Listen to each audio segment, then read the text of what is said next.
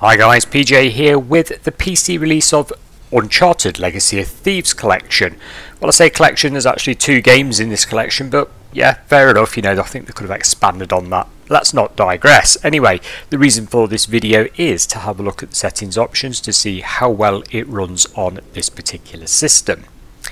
As you will have noted probably in the bottom right hand corner, the very first time you run the game it has to build the shaders. Now this does depend on your system and your spec, speed, etc. Sort of about 20 minutes is the norm for it to do this. You can ignore it and carry on, but it really does kill your loading times while you're in game. So my advice, go and put the kettle on, leave it for 20 minutes and let it do this building shaders part. As for the game itself, yeah, it's meant to be a pretty bare bones port, to be honest. It's got a few options, but it's not over the top. It's not a bad port, but it's not a great port either. So as soon as it's done building its shaders, we're going to have a look in game, see how it runs and see what options and settings we can optimize to make the best out of this hardware. When the game's finally done rendering its shaders, we're going to pop down to the options and see what the game has chosen for this system. Now this system is a Ryzen 2700, so it's an 8-core 16-thread CPU. It's not overclocked or anything like that, and we've got a GTX 1660 Ti 6GB graphics card running 16GB of RAM. I've installed the game on an NVMe SSD, so it should be quick enough on the booting options, but let's take a quick look at every option the game has got. So we've got game options there, obviously subtitles, things like that, tutorials, markers, rumbles. Now I'm using an Xbox controller on the PC, but you can obviously use a PS4 or PS5 controller on it as well. We have got a photo mode, which is nice, we'll keep that on. The game's probably a good looker, let's face it. In fact, I played this when it came out on PS4, so I know it's a good looker. There's your controls. Feel free to pause the video if you need to look at any of these a bit more carefully for any reason. Key bindings. There's your key bindings, pretty straightforward. You can actually reshuffle every single one of them, which is sort of expected nowadays. Display, now we get to the more interesting ones, don't we? Okay, so I'm on a 1440p monitor.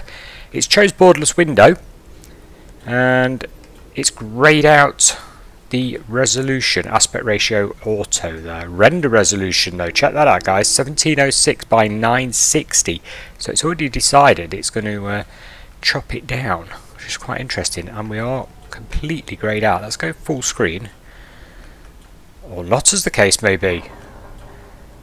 Well, I don't know whether you can see that, but I haven't got the option to go full screen, which is really odd.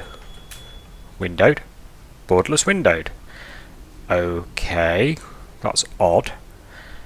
Moving on, very strange. AMD FSR2, it's set to quality. You can have balanced, performance, ultra performance. Okay, we'll stick with quality. The game's a looker.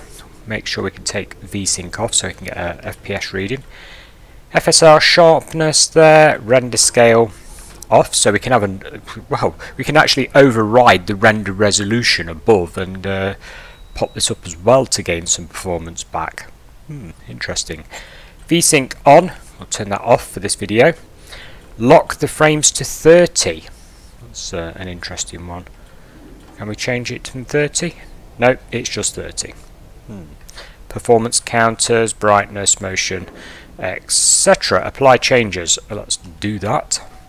And let's go back and have a look at advanced graphics. So we're on custom. It's set textures to high, model quality enhanced, etc. A lot of ultras on there. It doesn't scroll down, guys. That's all of it. But it does show you a VRAM bar at the bottom, so it's currently set for sort of 4 gig, yeah, which is quite nice. So what do textures go to? Ultra. Oh, ultra blows it completely. We are way past what we should be running. Okay, so high, medium, low. So you can run this on a 3 gig graphics card on low. Let's leave it on high.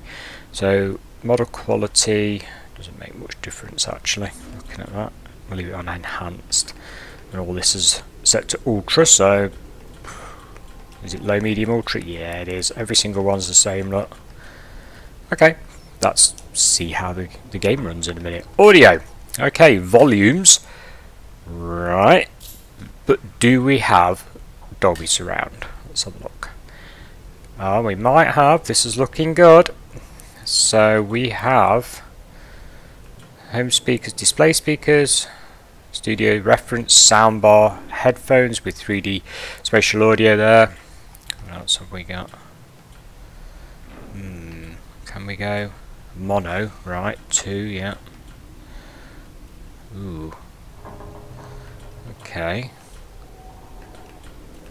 We've only got stereo. There is absolutely no surround sound. No surround sound at all. That's a bit of a shame. Never mind. Okay, medium dynamic range there. Mono on off. Okay. Not bad, but would have liked the surround sound on that option. Languages, yes, of course, lots and lots of languages, which I'm not going to change because in the past I've accidentally sort of clicked on them and messed it up. So I'll just go all the way around. Like I say, pause the video if you want to look more carefully. That's the end one. Let's go back to where I need to be. There we go. Subtitles. Looks like the same run of subtitles, so that's good. And we go back to UK, there we go.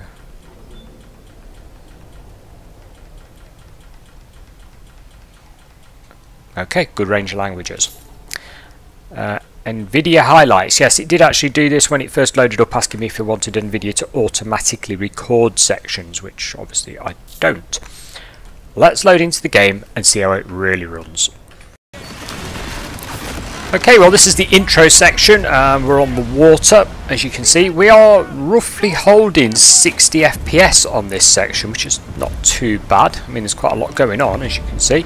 But I think we'll skip forward and have a look at what it's like when running around on the land. On land, running around, we can see, well, the FPS has dropped quite a lot. I mean, we are sort of between 35 and 40, probably up to 60 sometimes, but there's also some screen tear going on, which is not a nice thing to look at. Looking out over the cityscape there, we are on what, 37, so I guess the recommended settings on this game were pretty accurate. I don't know if you'd want to lock this down to 30 and sort of call it a day at that. Maybe, you know, might be the way, who knows. But yeah, we'll persevere and see how it looks a little bit further down the line and adjust some settings accordingly if we can get it to run any better. It's pretty smooth. I mean, there's no stutter. I don't like stuttering games. You see a lot of stuttering in bad games, and this is absolutely fluid. No problem there at all. Graphics look nice. Very much PlayStation 4 standard, to be honest. It's you know, roughly where it is. After some rather lengthy cutscenes and some bits in the prison, you finally get outside and can start running around. FPS has improved, but if you have a quick look at the RAM usage is over 10 gigabytes at the moment, which is a fair amount for a game like this. VRAM is currently at, well, 5.6 gigabytes, and the GPU is 98% usage, so that's pretty high. We're not going to be able to push this any higher than what the system has already sort of pushed out for it. What we could do is probably lock the FPS so it's steady and put the VSync on, because we have got, as you can see, if I spin round quickly, some screen tear cracking off, which is quite annoying, and you know, we don't really want that on. Now, thing is, can we alter it while we're in game? Let's give it a go and see what we can alter without having to reboot. So it's a shame these are locked. Not sure why we've got these locked, what the problem is. I would have liked to have adjusted those manually. If we go ultra performance, which has dropped the render resolution down a lot, let's just see how much that actually gives us just by putting it on ultra performance from ultra quality. Now for me, this is a game I'd play on ultra quality, not ultra performance. I don't really think it's going to benefit too much from 80 odd FPS, and if anything, I'd say it's made gameplay worse. It's got an element of stutter when you spin the camera around, which wasn't there before, and shimmer. The screen is actually shimmering. I'm sure you can see that on the video. It's not ideal. So for me, I don't think I could handle this, guys. It's actually too stuttery. Now this is going to vary from system to system, of course, but also the grainness, the granule, you can tell if you look at Nathan, his shirt, it keeps going sort of blocking out of focus. The reconstruction software is not really cutting it for me. It's too blurry. Okay, let's go back in and try something else, shall we? Okay, so display, I'm going to put that back to quality, and shall we lock the frame rate? And shame we can't lock it to higher than 30, which is a big shame actually. And we'll leave frame rate off, we'll leave VSync off, apply those changes, advanced graphics. Well, they're all on ultra, so we're not really going to get, you know, any better. Maybe we could get the frame rate a bit higher. So let's turn shadows down, that's normally pretty demanding, and reflections, ambient occlusions, not normally heavy. We'll leave the model quality enhanced. We do want to go a notch above what the PlayStation Pro was playing this at. Okay, let's apply that and see if we get any boost in performance. Well, it still looks nice. We haven't got that annoying judder when we put the performance mode on. And if you look at his shirt, it's staying, you know, intact sort of thing. 64 FPS, 52 FPS. Okay. And VRAM usage just under 6 gigabytes. We're pushing our luck a bit here. It's very near the edge. See what happens. How do I get up there? Let's jump across here and see what happens. Or not. That was a mistake. Many years ago when I played this game, guys. Loading back in though, as you can see, it is really, really quick, which is nice. Okay, I'm going to try one more thing while we're in this area, because it's got a lot of foliage and stuff. It's quite a taxing area. So if we go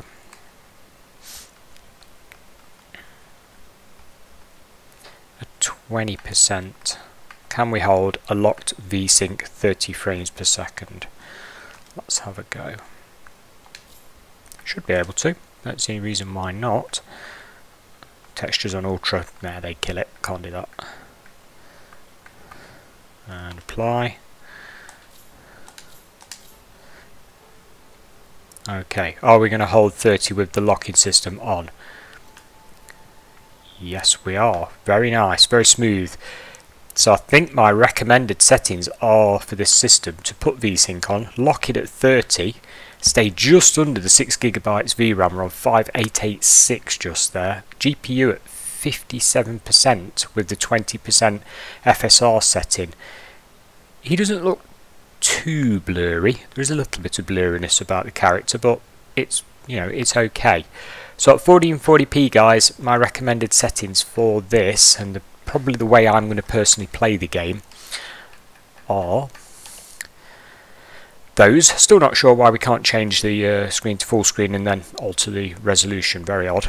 Maybe that will come out to light as the game ages slightly, but still. So that's the settings I'd have for this, and then obviously we've got advanced graphics pretty much all on ultra, so notch above what the PS4 Pro would run this at. Overall, a nice game, and because I've completed this, I can tell you it's well worth buying. This is the Steam version I'm running, and I highly recommend the game. It's a very good game, very good story, and really nice set pieces, good artwork. But for me, that'll do. I'll wrap it up at that. Thanks for watching, and bye for now.